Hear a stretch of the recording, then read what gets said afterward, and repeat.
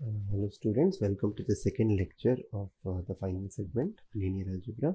We'll start with a very quick review of what we did in the last lecture. So we defined quadratic forms and we said that every quadratic form can be written uniquely as x transpose ax, where A is a symmetric matrix. So if the quadratic form has n variables, then A is n cross n symmetric and x is the vector that contains the variables. Okay. We further said that if lambda 1, lambda 2, so on up to lambda n are the eigenvalues of the matrix A, and we know the matrix A has n eigenvalues, it is diagonalizable because it is symmetric by the spectral theorem. And we assume that these eigenvalues are arranged in ascending order. So lambda 1 is the smallest eigenvalue and lambda n is the largest eigenvalue. Then we had one main result that we looked at in the last lecture. We'll call it theorem 1, which says that the quadratic form x transpose ax is bounded between, meaning its largest value is lambda n x transpose x and its smallest value is lambda 1 x transpose x.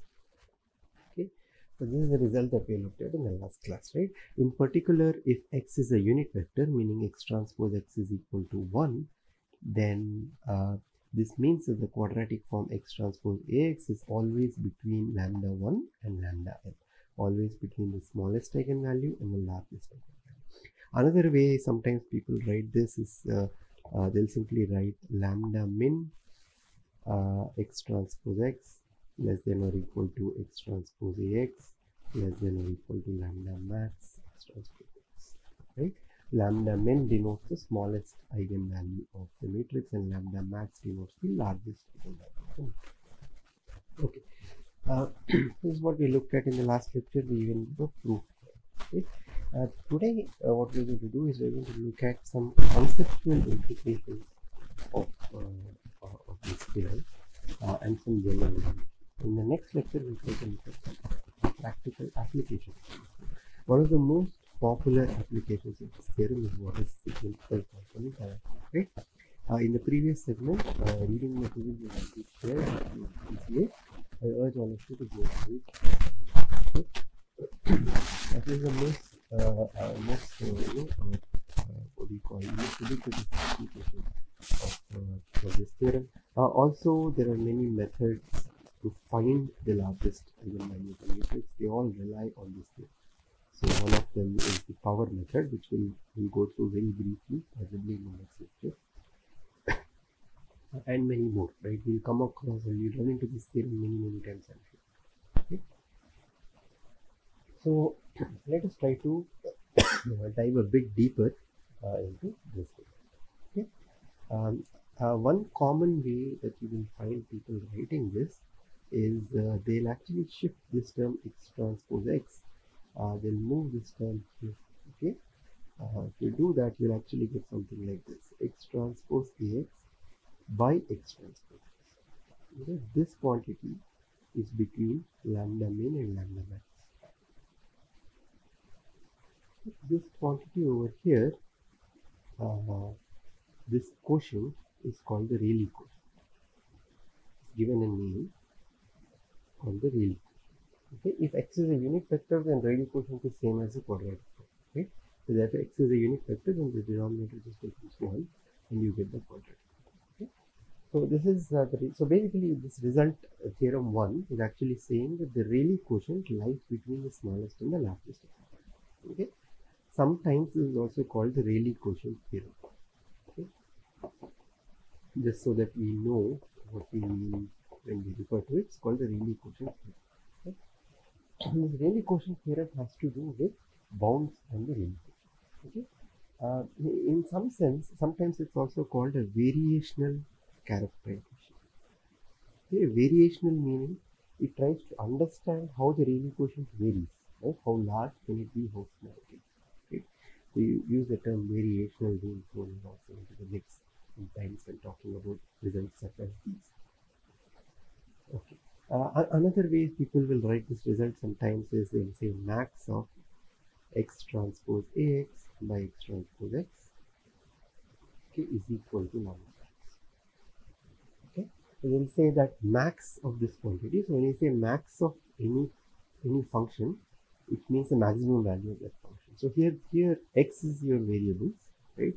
So if you pick different values of x and you look at the value of the Rayleigh quotient, what is the largest value you can get? That is essentially lambda. Okay? And the largest value you will get provided you pick x to be the largest eigenvector. Pick x to be the eigenvector corresponding to lambda. Okay? You pick x to be the eigenvector corresponding to lambda. That gives you the maximum value. Okay. Okay. By the way, just a minor technical detail. This quotient here is well defined only when the denominator is non-zero, right? Of course. So people will usually put something like maximum over all x non-zero, because when x is 0, it doesn't make sense to talk about the ratio anyway, right? Because both numerator and denominator will actually be equal. Okay. So that is basically the Rayleigh quotient theorem. So one very powerful way to use the Rayleigh quotient theorem is as follows. Suppose you pick some x, okay, some arbitrary x, and evaluate the ratio. Okay? And let's say your Rayleigh quotient evaluates to something like 2. Okay? So you pick some x and you evaluate this Rayleigh quotient, and let's say it evaluates to, just as an example, 2. Okay? Then what does that tell you? That tells you that for the matrix A, there is at least one eigenvalue that's either 2 or 1. There is at least one eigenvalue. That is a quite powerful information about the eigenvalue, in particular if this Rayleigh quotient can be evaluated very easily. Okay, so let's look at an example. So let me write down one result and see how it's powerful. Right? All the diagonal entries of a symmetric matrix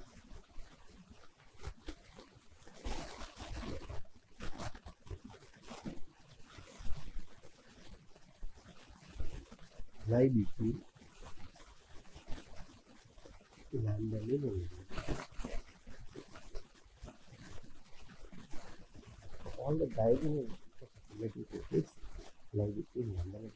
This is actually very interesting. I'll tell you in a minute why. But any ideas on how to prove this? So this is how we'll go about doing this, right? We'll just pick x to be the simplest vector, the simplest non-zero vector, right? The simplest vectors we know are the standard thing, and vectors which are 0 most of the cases, except at one position that they are equal to 1. So for example, if I pick x to be this vector, the vector that's 1, the very first coordinate 0 everywhere else. So we call this E1, right? This is the first standard unit vector. Okay? But arguably, you can think of these as the simplest vectors that you have, right? So let's try to evaluate the Rayleigh quotient at E1 or the quadratic form. So what happens when you do E1 transpose A E1? Okay, E1 transpose A E1. You see E1, all the coordinates are 0 except 1. When you actually expand it out the quadratic form, all the terms will become 0 except 1 square, right? And that's just going to be equal to A1. Okay? I request all of you to check this with this algebra. You can just check this works out. Okay? It should be very apparent from discussion from the so we wrote down an expansion of x transpose Ax, in fact, a generic expansion of this quadratic form x transpose Ax. Right? Okay, so E1 transpose A E1 will actually be equal to E1. This is the first diagonal entry of the matrix A. Okay? First diagonal. So what does that tell you, right? And of course, if you want to do the Rayleigh quotient, you have to divide by E1 transpose E1, but that's really, well, E1 is a unique vector, right? So the denominator is just going to be 1. So the Rayleigh quotient actually evaluated to A11.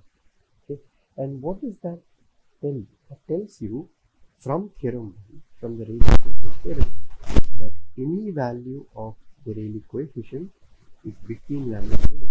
In particular, this happens to be the value of the Rayleigh quotient, and so it must be between lambda and omega. Okay, now you can do the same thing, of course, for the second diagonal entry, the third diagonal entry, simply by picking different unit vectors. here you pick E1, if you pick E2, you will get A22.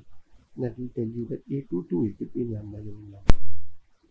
So all the diagonal entries of a symmetric matrix are between the smallest and the largest.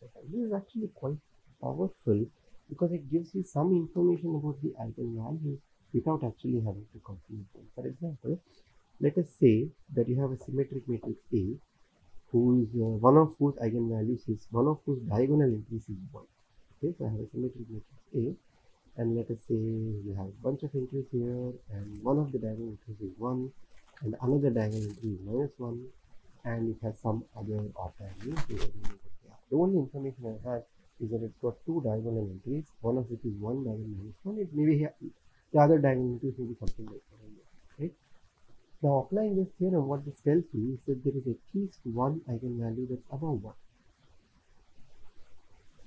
At least one eigenvalue that is greater than or equal to 1. Okay? And at least one eigenvalue that is less than or equal to -1. Okay? So, without doing any computation, you know right away that at least one eigenvalue is smaller. In other words, lambda max is going to be and lambda min is going to be at most lambda. Okay, so if you have to draw like a number line or something like that, you have -1 and you have 1. You know that lambda max lies somewhere here and lambda min lies somewhere here. Okay, this is the location where you expect lambda max to be, and this is the location where you expect lambda min to be, just by looking at the diagonal matrix. Okay, very good. Let me look at another such conceptual implication of the Rayleigh Quotient theorem. We all deal with, in many contexts, we have to deal with sums of matrices, right? So A and B are both symmetric matrices. You may have to sum the matrices A and B. Now, in general, it's not clear what happens to the eigenvalues of the sum. Correct? If you know the eigenvalues of A, if you know the eigenvalues of B, the eigenvalues of the sum may not be the sum of the eigenvalues, right? So it doesn't really work that way. I request you to actually look at an example to actually claim that. Okay, example, show by example that the eigenvalues of sum need not be sums of eigenvalues. Okay, you can just do that by picking A to be, let's say, the A to be one matrix. Pick some example 2 cross 2 matrix and just work out the algebra. So the sums of the eigenvalues of the sum of matrices is a bit complicated. It's not really clear how they work out, right? But we can actually come up with some very simple inequalities just using the Rayleigh Quotient theorem. For example, suppose I am interested in the largest eigenvalue of A plus B, right? The largest eigenvalue of A plus B, right? What I can say is that the largest eigenvalue is actually at most the largest eigenvalue of A plus the largest eigenvalue of B. Let's see why this is the case. Okay, the largest eigenvalue of A plus B is less than or equal to largest eigenvalue of A plus largest eigenvalue of B. How do you go about showing this? Well, it's in this construct. So eigenvalues are tied to the Rayleigh quotient by the Rayleigh Quotient theorem. So let's try to construct the Rayleigh Quotient theorem. To simplify, let's just assume X is a unit vector. Let's construct X transpose A plus BX, right? So we all know by the Rayleigh Quotient theorem that let me just this is lambda min I'm talking about here, not lambda max. Sorry, it's lambda max. Okay, I'm going to come to the lambda min result in a minute, sorry. Okay, so let's just do X transpose AX and X transpose A plus BX. Just by expanding this out, this is going to be X transpose AX. Sorry, there is a spurious transpose there, plus X transpose BX. Right? This comes just by expanding it. Now this quantity over here, x is a unit vector, remember, is bounded above by lambda max of A. Okay. So by the way, when I say lambda max of A, I mean the largest eigenvalue of A. When I say lambda max of B, I mean the largest eigenvalue of B. Okay. And this quantity over here is going to be bounded by lambda max of B. Correct? This is coming from the Rayleigh Quotient theorem. Because x is a unit vector, just write that down here. X is a unit vector. That tells you that x transpose Ax is at most lambda max A, x transpose Bx is at most lambda max B. Okay, that tells you that this quantity over here is going to be less than or equal to lambda max A for lambda max B, right? No matter what x is, right? What does that mean? That means that if I look at the maximum possible value of the left hand side, right? If I look at the maximum possible value of the left hand side, that must also be less than or equal to lambda max A plus lambda max B. Okay, so this basically means that the maximum value must be less than or equal to lambda max A plus lambda max B. Correct? And what is the maximum value of this? Again, by the Rayleigh Quotient theorem, that's equal to lambda max of A plus B. So that's it. This actually proves the theorem, right? So you can actually come up with some very useful, interesting inequalities like this, just keeping an eye on the maximum and minimum values of the quadratic forms involved. Okay, let me just do one more inequality and we'll stop this part here. This is about the minimum eigenvalue that I was talking about, lambda min A plus B. I hope I'm correct. Let's see how this goes, right? Is less than or equal to lambda min A plus lambda max B. Okay, so the smallest eigenvalue of A plus B is at most the smallest eigenvalue of A plus the largest eigenvalue of B. So how do we go about doing this, right? Okay, so to generate the smallest eigenvalue of A, I'm going to pick the eigenvector corresponding to the smallest eigenvalue of A. Okay, so let V be the eigenvector corresponding to lambda min A. Okay, so take the eigenvector corresponding to the smallest eigenvalue of A. Then let us compute the quadratic form involved. Okay, of course I'm going to assume V to be a unit vector. Typically when we say eigenvectors, it's safe to assume without loss of generality that we're dealing with unit vectors, right? So we have V transpose A plus B V. Okay, that's going to be equal to V transpose AV plus V transpose BV, right? Now this quantity by definition of V, the way we picked V, forces this to be equal to lambda min of A, is it not? It's forced to be equal to lambda min of A because V has been picked to be the eigenvector corresponding to lambda min. So AV will be equal to lambda min A, and you plug that in, you'll get lambda min. This quantity here, we don't really know what it is, but we know a bound. We know that it can at most be lambda max of B, correct? By the Rayleigh Quotient theorem, we know that it can be at most lambda max of B. Okay, and what about this quantity? This quantity we know is the Rayleigh Quotient associated with V, and we know that is at least equal to lambda min of A plus B. Okay, this proves your inequality. You start with lambda min of A plus B on this side. On the left hand side you have lambda min of A plus B, that's less than or equal to lambda min of A plus lambda max of B.